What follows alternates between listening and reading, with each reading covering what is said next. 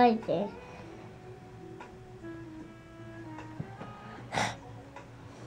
Go. I'm at the doctor's office. Checking on my back. I want it. Chloe's with me. Isn't that right, Chloe? High five. High five. It's been one crazy, crazy day. Okay, first on the list, let's talk about my back real quick, and then I'll tell you the other big problem that we have. Back. They think it's got something to do with my nerve. It's pinching like a nerve. My back's pinching a nerve, supposedly. I don't know full details, but I'm going Friday to see a neurologist, and then hopefully they can try to pinpoint my back. Today is probably the worst day that it's ever started to hurt even more. I don't know why. I haven't done anything differently, but it hurts. So I'll keep you updated on that.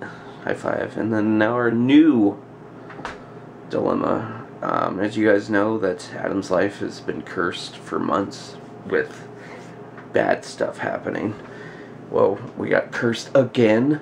I'm going to show you real quick. Walk over here to our sink. Watch water.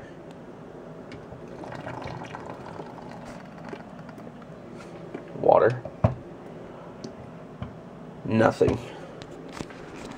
Why do you guys not have water, Adam? Why? Because downstairs in our basement, a pipe that leads to our main meter sprung a leak. That's right, we had the city come out and shut the water off, and I have to call a plumber in a couple hours to come out and look at it to see if we have to dig up our front yard. That's just great. Ati's gone right now. She went with Danielle's parents home. Chloe's passed out, but Ati went over there so she can take a shower before she goes to school in the morning. And me and Danielle are here trying to figure out what we're going to do, because we have a broken pipe downstairs. So backs hurt and pipe is broke.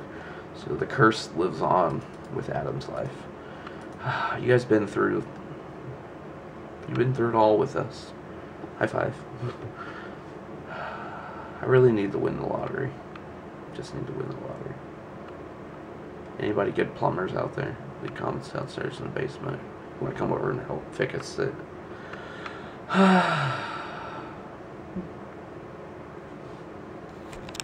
On a side note, I want to read you some weird news real quick because I find it disturbing.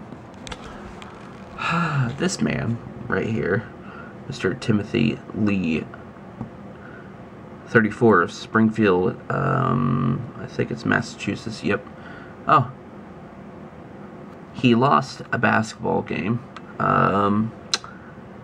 His team lost, I should say, because he was the coach. Went to the winning team's coach and bit his ear off. What is this dude, Mike Tyson?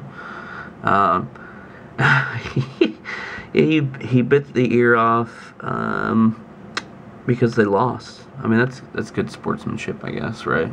No, you, my friend, fail. You bit somebody's ear off because you lost. Like, you're a sore loser. That's my question for you guys today. If you guys lost at something, even something a lot bigger than a basketball game, would you bite somebody's ear off? I don't think I would ever bite anybody's ear off. I mean, that's just, take the loss, dude. God.